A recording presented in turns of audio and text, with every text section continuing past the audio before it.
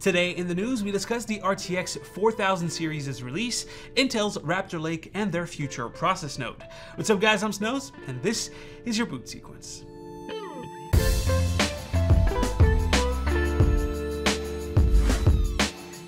But first, let me thank Jawa for sponsoring today's news. Jawa is a marketplace where you can list or buy computer parts like motherboards, CPUs, and GPUs. They offer the lowest fees when compared to other places like eBay or Amazon. It's 3% for payment processing, 3.5% for platform fees, and it's capped at $50. So if you're selling, you can save hundreds in cash. You can also request whole desktop PCs from their verified sellers. You can take a look at this one, for example. They also sell notebooks and consoles, so visit jawa.gg now. The link is in the description down below. Let's get started with Nvidia. So obviously we've been covering pretty much everything when it comes to the next generation of GPUs. Every core count that was rumored, any TDP numbers that came up, but I've never really discussed the possible release windows of the RTX 4000 series. That's because it was pretty much all over the place with different leakers giving us different date ranges. So I decided to wait a little bit until the dust settled and everyone pretty much agreed with each other on the same time frame. The early leaks pointed at a split release for the three top tier cards, the RTX 4090, 4080, and 4070. So each of the releases would be spaced out by a month, so that's 4090 in August, 4080 in September, and 4070 after that. Those are all of the launches for the calendar year 2022. The 4060 would be a CES 2023 launch, and of course anything else would come after that. Now though, the consensus seems to be that those release dates have been pushed by a month. So the 4090 would come in September, 4080 in October, and the 4070 in November. The 4060 launch event would still be at CES. Now of course, these release dates don't mean that the cards would be announced a month apart from each other.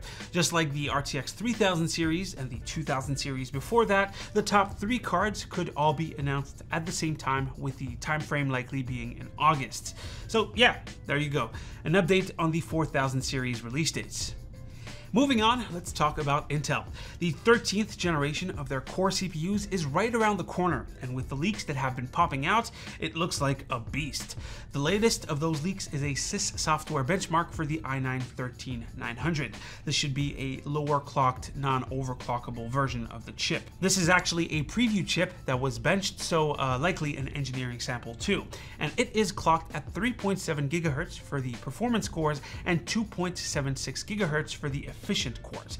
In terms of core counts, we're still looking at 8 P cores and 16 E cores, so the same P count as Alder Lake, but double the E cores. If we look at the benchmark results, it's pretty impressive.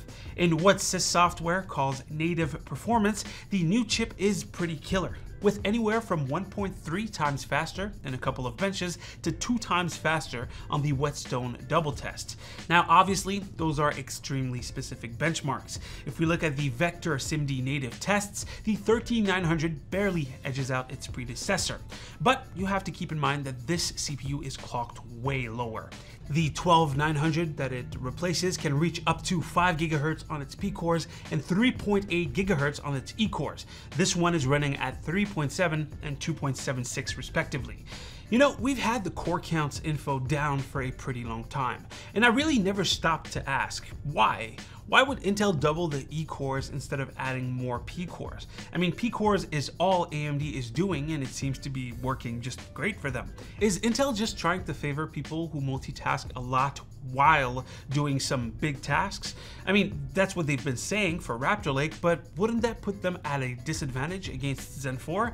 I guess we'll have to wait and see. Oh, and a little update on that story. It looks like sys software has scraped the article they wrote with all of the testing.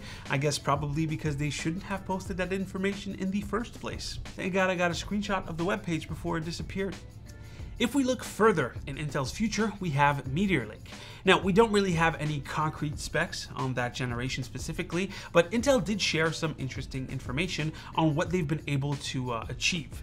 I guess specifically what they've been able to achieve on their manufacturing process called Intel 4. So with the Intel 4 process node, we're looking at either a 21.5% increase in clock speeds at the same power consumption as the Intel 7 node, which is what we're on right now with Alder Lake and Raptor Lake, or we're looking at a 40% reduction in power consumption at the same frequency. That power reduction is absolutely insane, until you realize that it means that the 12900K, for example, would still consume 170 watts. In any case, the Intel 4 process looks good. I just hope that Intel can actually take it to market on time, because it took them a hell of a long time to get down to the 10 nanometer process. Sorry, I mean Intel 7 process. They really just changed the name so that we would stop associating the time it took for 10 nanometers to come to production with Intel 7. And honestly, it kind of worked on me. Anyways, guys, that is pretty much it for today's catch up. Hopefully you've enjoyed. Drop a like if you liked it, a comment if you want to talk about today's stories. As usual, you can click right here to see the latest video, right here to subscribe to the channel. Stay frosted, my dudes, and I'll see you on the next one. Take care. We stay the same. We stay the same. We stay the same. We stay